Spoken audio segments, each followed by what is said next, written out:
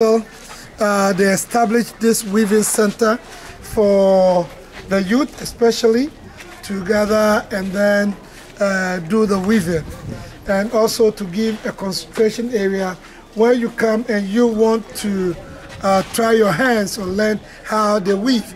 They do that. So we are going into the center for us to see how the weaving is done, how tedious it is to get the piece of cloth.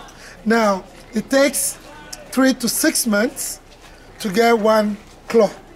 3 months for the women, 6 months for the men. And the men, they have a bag, and then you put it this way, and then you put your singlet on it. The women, they sew slit and what we call the top. We call it kaba, the top. And then you have one attached to it, or you put it on your shoulder, and then you go, yes. So the kente cloth, is it only unique to Ghana, or is it just a West, is it something I would find like in Nigeria and other places in West Africa? Okay. The kente cloth, wherever you see it in the world, wherever, you found it in America, in Bermuda, in Fiji, in Finland, in Germany, in Switzerland, originated. You found it in the offices of the United Nations in New York. It's from Ghana, G-H-A-N-A, Ghana. And we have it wherever you see it, whether in a material form like this, is still from Ghana.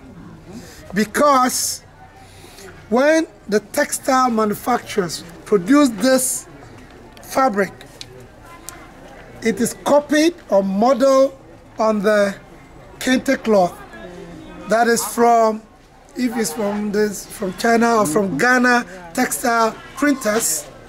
They all, when you see any yellow, red, multicolored fabric, is originally from Ghana. And I said that there are 2 towns in Ghana, even though there are other towns, but the starting of this cloth starts from these 2 towns, Bonwire and Gyaahadze in the Volta region. These are their vocation, and it transfers from generation to generation. And like I said before, women in those days, women are not allowed to weave, but now they are weaving it. We also have the northern smock, or the northern kente. It is also weaved by women, and that is also a Ghana-made fabric. Yes. So the idea of how the kente cloth is designed came and was created in Ghana is what I should take away. Definitely. Got it. Made in Ghana.